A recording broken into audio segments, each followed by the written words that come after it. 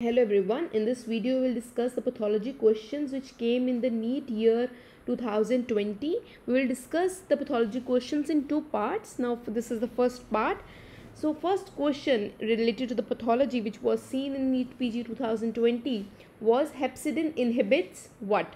So hepcidin, what it inhibits is, first choice was absorption of cobalamin, then transfer of iron into enterocytes, folic acid synthesis, and respiratory oxidase. Now the right answer to this question is transfer of iron into the enterocytes. Now you should know that hepcidin is involved in iron metabolism.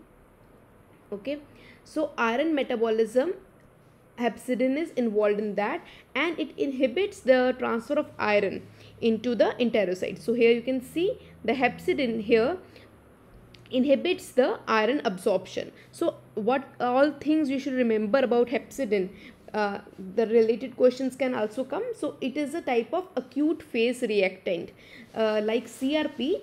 It is a acute phase reactant. That means in a body where there is chronic inflammation going on, you can see increase in hepcidin. So in case of anemia of chronic disorder, okay, what will happen is hepcidin will increase because it is type of a acute phase reactant. So hepcidin will increase, therefore it will not allow the iron to get absorbed, and therefore the person will present as iron deficiency anemia in spite of having very good iron stores. Patient will have very good iron stores but presents with iron deficiency anemia. So hepcidin can be high in that person, and this is the reason behind the anemia of chronic disorder. What is its important in thalassemia? So in thalassemia, as you know, there in the patient we give blood transfusion. So blood transfusion is there is iron overload in that person. So future developments are towards to find hepcidin agonist. So if you give patient hepcidin agonist, what will happen is the body will not absorb the excess iron. So this is the development in the thalassemia. In iron deficiency anemia, they are trying to, in the person who have high hepcidin level, they are trying to give parenteral iron, so that directly parenteral iron is given and absorption will not be an issue. So this is the hepcidin. So the answer to this question, hepcidin inhibits, here it is very simple because the choices are not near also. So you should just know that it's related to iron, and it inhibits the transfer of iron into the enterocytes. Now going to the second question. Now second question is dependent on the microscopic picture. So just listen. 30-year-old male came with complaints of swelling around the knee joint. Histopathological examination shows many giant cells along with mononuclear cells. What is the probable diagnosis? So here the key word which you should remember is giant cells, okay, and interspersed between the mononuclear cells. So you have following options. There is osteosarcoma, Ewing sarcoma, giant cell tumor, and chondrosarcoma. So this picture is very characteristic of giant cell tumor. So if you see giant cells, evenly spread giant cells along with the mononuclear cells, this picture is very characteristic of giant cell tumor. So here you can see this is the microscopic picture of the giant cell tumor. You can see many giant cells. Okay, this can also be used in the exam also now. So giant cells are having multiple nuclei. Okay, these are the giant cells, and in between there are mononuclear cells. So this picture is characteristic of giant cell tumor of the bone. Now this is the picture of Ewing sarcoma. The second option was Ewing sarcoma. So Ewing sarcoma, it is a type of small blue round cell tumor. So you can see multiple small cells, and this is the picture of Ewing sarcoma. In case of osteosarcoma, if you go to osteosarcoma, the option was osteosarcoma also given. In the osteosarcoma, what is the characteristic if it comes in the exam? There is osteoid production. You can see the pink matrix over here. This is the osteoid along with the malignant cells. You will have malignant cells which will produce osteoid. So this is the characteristic of osteosarcoma. And the last option there was chondrosarcoma. So in the chondrosarcoma, in the picture you can see it is very blue in color because it will deposit chondroid matrix. Chondroid matrix is being deposited. You will have chondroid matrix along with many chondrocytes. Okay, chondrocytes are in the lacuna. In the lacuna, this nucleus, they will be malignant. So this is the chondrosarcoma. So in the question was very simple, that in the swelling you see many giant cells along with mononuclear cells. So this is characteristic of giant cell tumor, not of osteosarcoma, not Ewing sarcoma, not chondrosarcoma. Okay, now in the further examination maybe they can give you picture also along with that. Okay, now going to the next question, question number 4. So question number 4 says the 32-year female presents with thyroid swelling. Investigation shows elevated TSH level. So what do you understand by elevated TSH level? If the TSH level are high of the person, that means the person suffers from hypothyroidism. And the post-operative findings, that means the biopsy or the FNAC is showing lymphocytic infiltration and Hurdle cells. So what is the most probable diagnosis? Now here you can see the lymphocytes, they are also not malignant, Hurdle cells are also not malignant. So these two, follicular carcinoma and medullary carcinoma, they go out of the picture. Okay, there is no description of any malignant cell. Graves' disease, it is hyperthyroidism, it is not hypothyroidism. So if you even don't know the microscopic appearance, then also the by exclusion you can go to Hashimoto's thyroiditis. Now Hashimoto's thyroiditis is also known as chronic lymphocytic thyroiditis. Lymphocytic thyroiditis or Hashimoto's thyroiditis, or you have autoimmune thyroiditis. These all are at the almost same thing only. So here you can see in this picture, so this is your thyroid. You can see colloid in the center. Okay, this is the thyroid. Okay, and this blue part, this whole blue part, these are the lymphocytes. Okay, so this is the very characteristic picture of your Hashimoto's thyroiditis. It's appear as if it is lymph node in a thyroid gland. So it is so much that of the lymphoid proliferation is there. So lymphocytes in the thyroid gland along with few Hurdle cell are not specific. The specific part is the extensive lymphocytic infiltration of the thyroid gland. Hurdle cell are nothing but thyroid follicular cells only, having very high eosinophilic cytoplasm. Okay, so here this area, okay, is pink area, this is your few of the Hurdle cells. So in the question, if you see, so if you know, it is lymphocytic infiltration along with Hurdle cell, and diagnosis is Hashimoto's thyroiditis. Now going to next question, question number, now 45 years old male who is chronic smoker came to the clinic with a complaint of cough.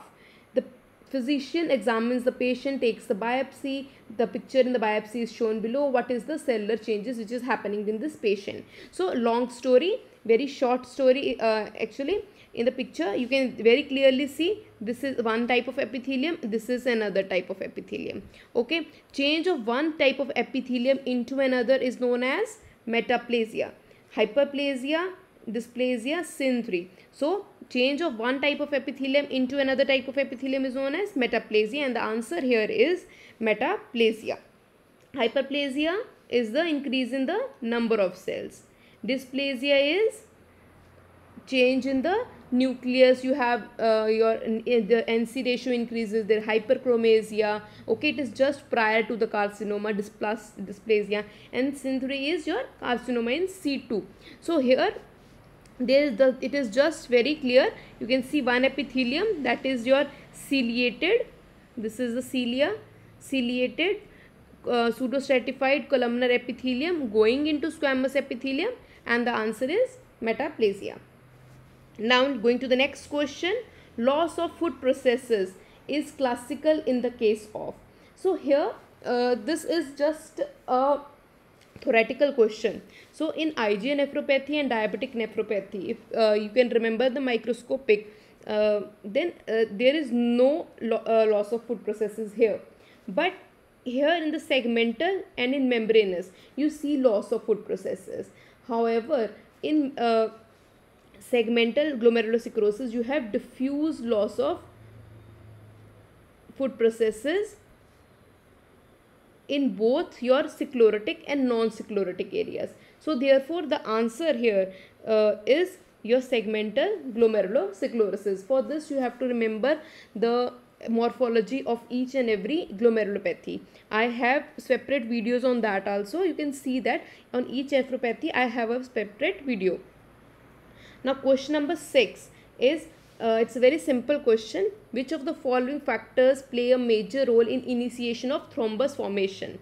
So in thrombus formation the options here given are vasoconstriction, coagulation cascade activation, platelet activation and endothelial injury. For this question you should remember your virtuous triad. Okay, there is a virtuous triad. In case of thrombosis there are three things which are important in formation of the thrombus. Okay, you have endothelial injury. Okay, the endothelium of the blood vessel should be injured, abnormal blood flow should be there, and hypercoagulability. If these things are there, they cause thrombosis. Now in the choices you can see, okay, this vasoconstriction, that's not important for us. Coagulation cascade activation, that's not important for us. Platelet activation, that is not important. The thing is endothelial injury. Here the if you don't remember the virtuous triad, people used go for this choice, coagulation cascade activation. It appears like thrombosis is related to that, but you have to remember the virtuous triad. We have three things: your endothelial injury, your abnormal blood flow, okay, and the hypercoagulability. Going to question number 7. Screening is not useful in the case of which carcinoma? So you have multiple carcinomas which are given. So here you can see which it is asked which is not useful. Okay, in carcinoma of the prostate, if you remember, we used to do PSA level, okay, digital rectal examination. This is very useful. In carcinoma colon, what people go for is colonoscopy, okay, then occult blood testing in the feces, okay, a fecal DNA testing. These all are done for carcinoma colon. In carcinoma breast, very important self examination by the person itself, then the mammography. Okay, so these are very important tests which are done for the screening. But for the testicular carcinoma, we don't have much screening. Okay, apart from one or two markers which can be done, screening is not useful in case of testicular carcinoma. So the answer here is testicular carcinoma. Now going to question number 8. Question number 8, 20 years old male presented with complaint of swelling of the wrist for the last 2 years. Histopathological examination shows spindle shaped cells and verrucae bodies. What is the diagnosis? So nowadays many question comes on the basis of histopathological examination. So there are certain pointers given over here. So here the main pointer is the verrucae bodies. If you know earlier how the question was asked was verrucae bodies are seen in, okay. Nowadays there is long story given and then there is one pointer given, so you have to find out that pointer, okay. So verrucae bodies are very characteristic of what it is schwannoma, okay. Now these both neurofibroma and schwannoma both are a type of nerve sheath tumors, but the difference is in schwannoma you see verrucae bodies, however in verrucae bodies are not seen in neurofibroma.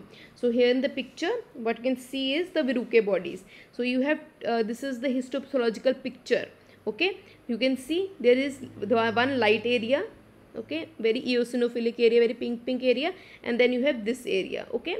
So this area is the A area, this is known as Antony A area, this is the hypercellular area.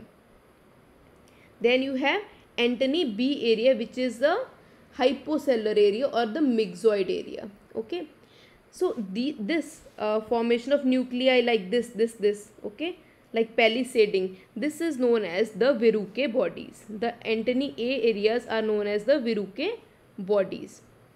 So this is seen in case of your schwannoma. And a very important schwannoma to know is the vestibular schwannoma, which causes the deafness in the person, also known as acoustic neuroma. So this is the schwannoma. In the neurofibroma, if the patient presents with neurofibroma, what will be the history? Firstly, it will be a painful swelling, okay, multiple painful swelling, and there will be only spindle cells. There will be no Verrucke bodies present. Going to question number 9. Now question number 9, a 50 years old male presents with paresthesia. Hemoglobin is low, you can see it is 6.8. Then peripheral blood smear shows macrocytosis, okay, 1 pointer, and neutrophils with hypersegmented nuclei, and endoscopy shows atrophic gastritis. Now the most probable diagnosis, the diagnosis over here is, okay, so what can it be? It can be, so here you can see riboflavin deficiency, no. Iron deficiency, no.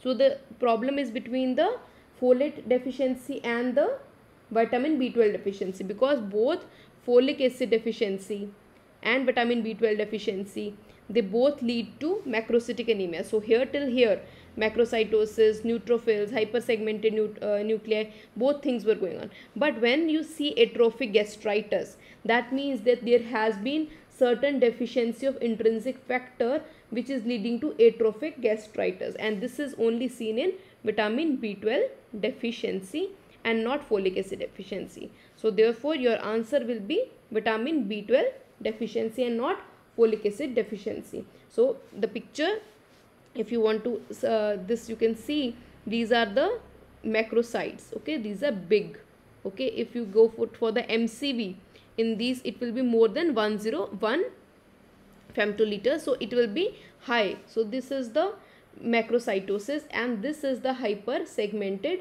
nuclei. Other features which can be seen in the megaloblastic anemia, they are Howell-Jolly bodies, you have Cabot rings, you have basophilic stippling. So these are all the other findings. Now going to last question, question number 10. All trans-retinoic acid is used in the treatment of tumor associated with.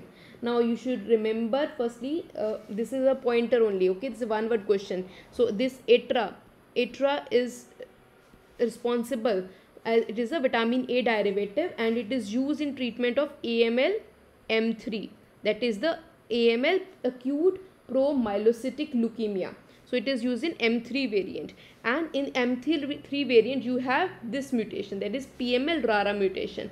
Okay, so the PML RARA mutation is seen in M3. Okay, so first you should know the ATRA is used in M3, that is the acute promyelocytic leukemia, and in that you have PML RARA mutation.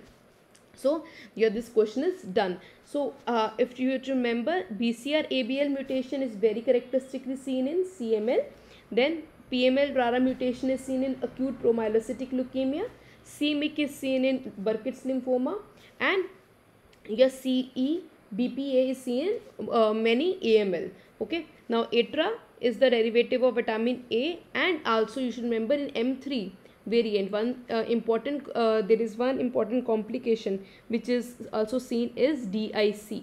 Okay, so DIC, that is disseminated intravascular coagulation, is seen in M3 variant because these promyelocytes, they contain some procoagulant factors such as thromboplastin whenever there is M3. So this is a very important complication.